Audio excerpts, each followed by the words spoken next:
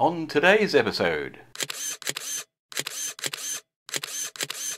The other day I was in one of the second-hand shops around here and managed to bag this little power supply, and absolute bargain, only €20, fantastic. I was so pleased, as I do have my venerable Farnell supply here, and if you check out my videos I've also built one which is in another location right now. But I couldn't pass this up for that price. Now this is on at the moment. You can see the indicator light there, and the only gripe I have with this thing is the racket that the fan makes. So I don't know if that's coming across well on the video, but the fan is obviously on constantly, and just checking around the back there, it's shifting a reasonable amount of air. Now I don't tend to work on any projects which need a particularly high level of current, so this thing is unlikely to get overheated. So there's two things I was going to look at. Let's just switch this off. Does your head in? One was to find a way of controlling the fan on there so it's not on constantly. Maybe get it to come on at say 40 or 50 degrees. The other thing would be maybe to look at replacing the fan, whatever type is in there, probably a little computer type fan, and see if I can find a low noise version of it. Now, to solve the first problem, I picked up one of these little microprocessor based temperature controllers. These sell for the princely sum of, I think, about €2.50 shipped, even with the little thermocouple. Incredible. How do they do it? And just as a test, I'm going to use my venerable Farnell to have a less noise. So it just needs a 12-volt supply, and because I was holding the thermocouple, it's actually energized. What I've done is to set the temperature on here to 29 degrees. Now there is a 2-degree hysteresis on that. If I just take a lump of copper and cool that down a moment, you'll see that when it gets to 29, the relay de-energizes. So the temperature is set to 29, so as it heats up, if I simulate that by just holding it, the 2 degrees hysteresis, so at 31 it clicks in and will turn the fan on. And to stop it sort of switching in and out, that hysteresis is quite a good idea, quite clever really.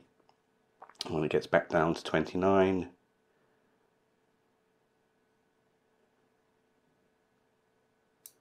it de-energizes and the fan will go off. So these are very simple to set up. It's just a little push button on there to set the temperature. As you can see, it was set to 29. You've got a little plus and minus. Yes, you have to press it till it's flashing, and then you can set the temperature.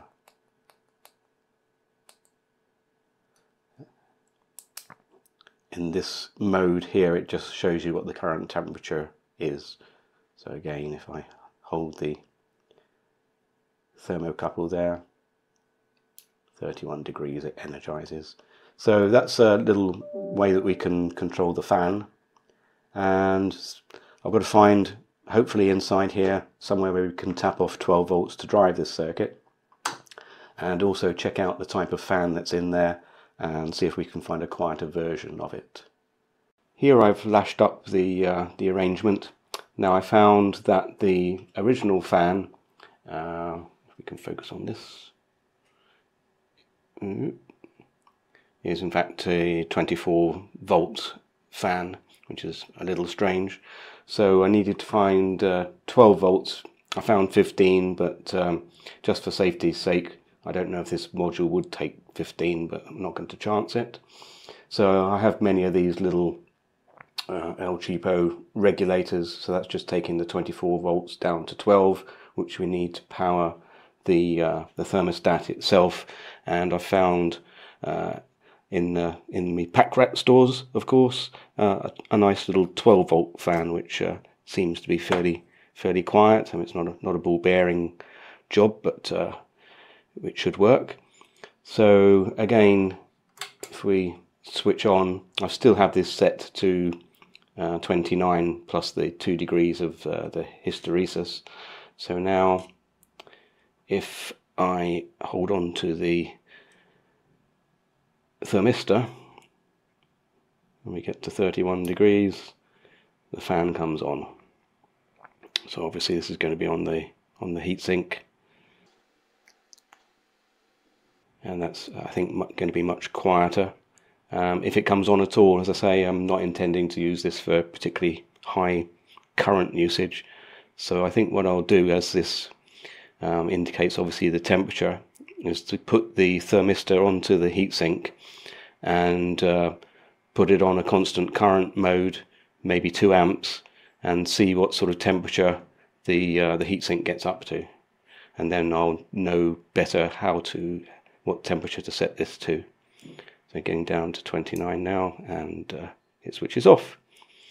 So we'll get this onto the heatsink and install the fan, and see where we can go from there. I have the module installed now. It would have been perhaps nice to have had it either externally or some way of viewing it, but this is mild steel, and we don't want swarf and stuff getting into the electronics, which would have meant stripping the entire thing down, and I'm hardly likely to really mess around with this once it's set.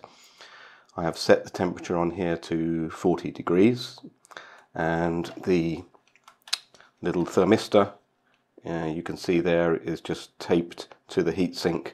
I had some copper tape, I think is meant for shielding, but it makes obviously a good conductor, so that just sits on the heatsink there, and obviously the fan, so we're all good to go. We can see that the temperature is 30 degrees. I've just got it set to 10 volts at the moment. I've set the current limit to 2 amps, so that's what I'm going to be using to test. Now we'll just do a quick test without the cover on. Obviously the airflow is dependent on having the cover on to draw the air through and blow it out the back there. But just for the purposes of illustration, if I take some leads and just, that's 2 amp, let's bring that down a little. Not desperately important, it's just going to load it.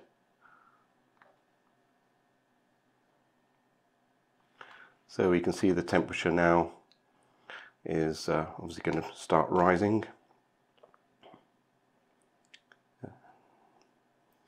And again, just the hysteresis there of the 2 degrees, so that will actually get to 42 before the fan switches in.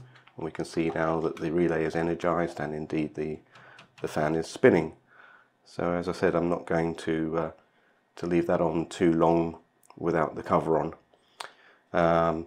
What I have done, we'll just remove the short, so that temperature will start to come down.